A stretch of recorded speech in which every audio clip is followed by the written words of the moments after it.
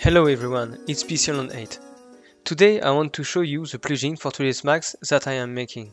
It's AutoStep for Bake. I'm creating this plugin because the preparation for baking tends to be very long, repetitive and boring. But it's still a very important process to have at the end good 3D objects for video games. The first part, naming convention. One of the most annoying parts in preparation for baking is to rename each and every object with the famous _low and _high.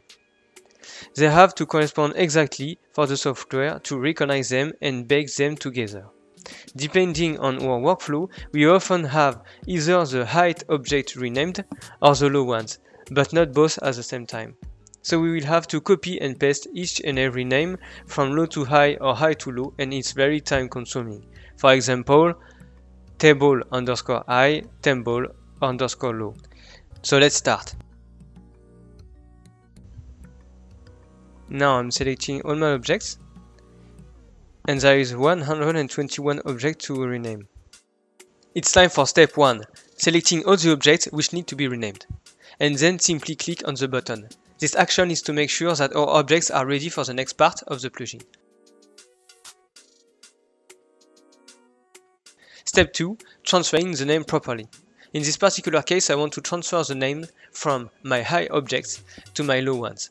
But you also have the low to high button next to it if you need this one instead. For step 2 to work properly, we need to have our _high folder visible. Like this, high-res object will also be selectable. Now simply select two objects that should match with one another, starting with the biggest objects, and then click on the button. It will automatically transfer the name to the low object and replace the end with _low. Our object is now done. As you can see, the high-res object disappeared and the low one is freezed. So it is not selectable anymore. Like that, I will have an easier time for selecting other objects. That's also why I choose to start from the side and the biggest object. I will repeat the process, but this time with the keyboard shortcut that I made and assigned to one of the buttons of my mouse. Every time that an object is grayed out, it's an object renamed. Here I have made a mistake and selected more than two objects, so the plugin is showing an error. It reminds me how to follow the process properly. So let's resume our very fast renaming task. For convenience, I will speed up the video. Note that the whole process took me 5 minutes maximum.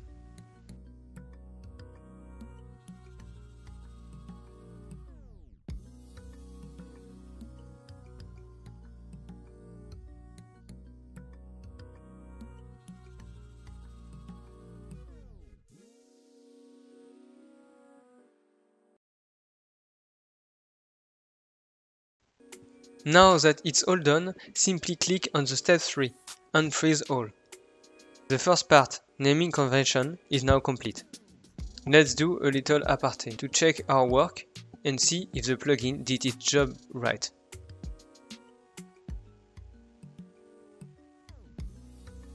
As you can see, all of the objects are now renamed with the suffix _low.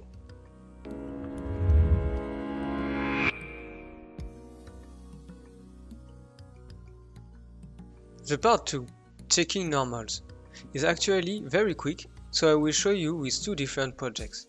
First, let's select the low object and click on the button Smooth them.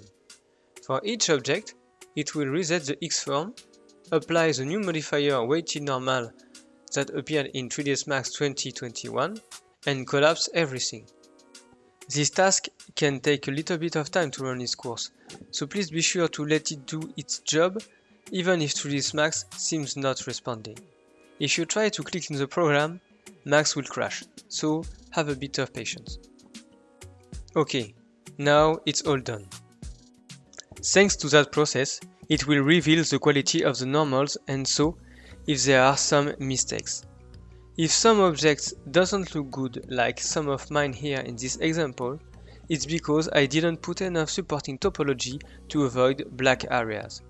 If I don't make some changes, it may result in poor quality of bake or even worse, some huge error like in the case of mirrored topology. Thanks to this process, we can hit two birds with one stone. prepare for the bake, and have a checking point.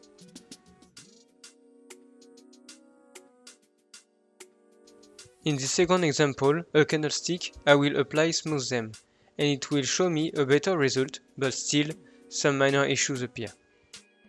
Like on this part, I should insert some supporting topology on the side to avoid this deformation.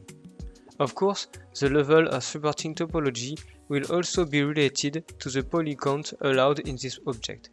So the baking will still look good, but it could be better, and I have identified exactly why. Here, let's quickly watch another example of a low object but with better normals.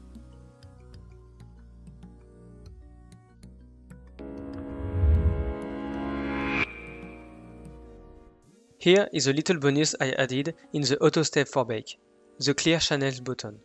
Sometimes it happens that when you export and import your object through different software, a bit of added information comes polluting your channels. To clean 121 objects in just a second, simply click on the button and it will clear the channels 0, 2 and 3. Like that, it should get rid of those irritating pollutions. There is still the ZBrush button for me to explain, but I will do that in a future video. I hope you like this video and I will be glad to hear your thoughts about AutoStep for Bake.